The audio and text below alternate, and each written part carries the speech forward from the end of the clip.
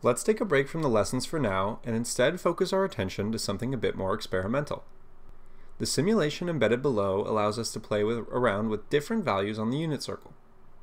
Furthermore, we can also select the special angles box right here, and we can see the special triangles on the unit circle.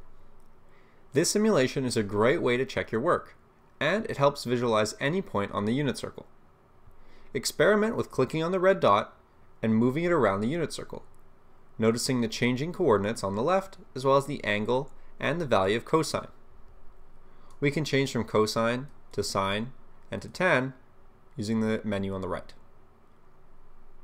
Now, also note the graph on the bottom. While we'll cover this in further lessons, try to make sense of how the plot is being graphed as we're moving around the unit circle. This will come in handy in further lessons.